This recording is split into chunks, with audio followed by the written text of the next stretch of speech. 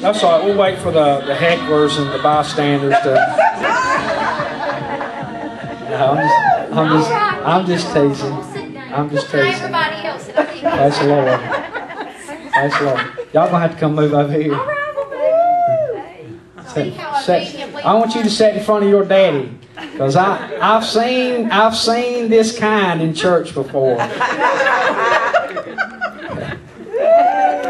And you have to put them in front of their daddies. You know, growing up in church, you know, I know some of y'all have experienced this, maybe some of you haven't, but you know, they made us, and the ushers can go ahead and pass out the envelopes and stuff, but they made us, when we was growing up in church, the youth had to sit on the front 2 rows. That's good. It was, man. You know, you sat in the back, you know, you got a little bit more lead room with your hands and stuff. When the preacher's sitting way up there looking down on you, man, it was hard to pass notes and stuff. Did y'all ever do that in church? Was that just me? It was just you. Just me. Well, it wasn't just me. No, wait a minute now. Just a minute. I can be honest and say it was mostly the women in the youth group that was doing all the note passing. You know, we had that same problem in the Garden of Eden too. You know, us guys, we just. I'm looking around. There's a lot of women in this room. I know. I might get rushed. I know it. Careful what I say. No, I'm just teasing. We had I've got some great memories growing up in church. You know, and this, you know, I'm so thankful. My pastor that I grew up with, I was such a rebellious kid, you know, and it wasn't intentional. You know, it was just, I was just being a teenager, you know, just doing what teenagers do. And, you know, he stayed on me all the time. Can you imagine my hair? My hair was too long. You know, my hair wasn't long back then. My hair it grew out like a chia pet, you know. So it's like, I had to bring in the bushwhackers to cut my hair. Well, it didn't grow down, it grew up. There he is. There it is. Yeah. That was, I was 21 now. Who, Daddy? Who is that? Look at that boy. Daddy. His future's so bright, he got to wear shades. I tell you what, you got to watch this production crew around here. I better watch what I'm saying, pulling up things. But, you know, I'm so thankful. My pastor, he stayed on my case all the time. I never forget, you know, we were having, they were having invitation, you know, in the Baptist church like I grew up, you know, we always had Just As I Am.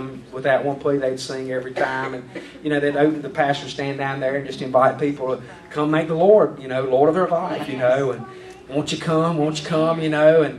And I can remember one of my friends went down front out of the balcony, and, you know, I said, well, you know, that's something I might need to do. I think I'll go down there with him. So I went down there with him, prayed, and got baptized. And, you know, no, I wasn't saved. I didn't even know the Lord at that time. I was just kind of going through the process. And I think a lot of people do that.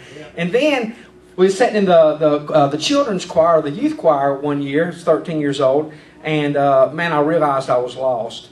And I didn't have Christ as my Savior, and man, it was just a floodgate for me. I just became very emotional, went down and got saved, and I can remember getting baptized again, and I can remember Preacher Vihan, that was his name, Louis Vihan, and he said, Mike, now you just can't be making this a habit, coming and getting baptized all the time. I said, no, it means something this time, Pastor, but you know, he stayed on my case all the time, but you know, I'm thankful for that, and I look back, and sometimes you need somebody to get on your case. Yes, you do. You know, it says a wise man can take rebuke and become wiser still.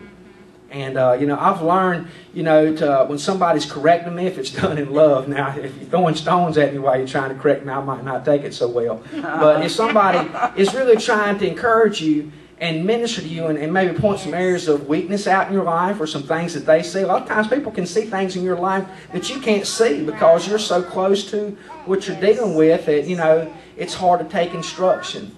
But if you'll open your heart up and take that instruction, God can lead you and guide you.